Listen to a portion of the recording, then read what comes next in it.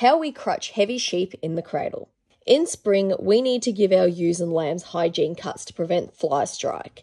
This is when flies lay eggs in their wool and then maggots hatch and begin to eat the sheep alive. The sheep then need to be caught, shorn, and treated with spray. This is what it looks like with a sheep fly bone in the paddock. This is what a sheep looks like as you're treating it. And this is what it looks like when you're done. While we're handling them, the sheep are drenched with wormer and vitamins. Then they are wigged if they're young, which makes it easy for us to sort them when we're drafting them. And if their toes need to be done, they get a little touch up while they're in here too. We do the same as the lambs. However, we do go further down the leg, around the tail, and we also do their udder. The wool is then pulled off, which is worthless, so it becomes mulch. Then the next sheep is squeezed at the shoulders and hips, rotated over while they're flipped back, and then they're done.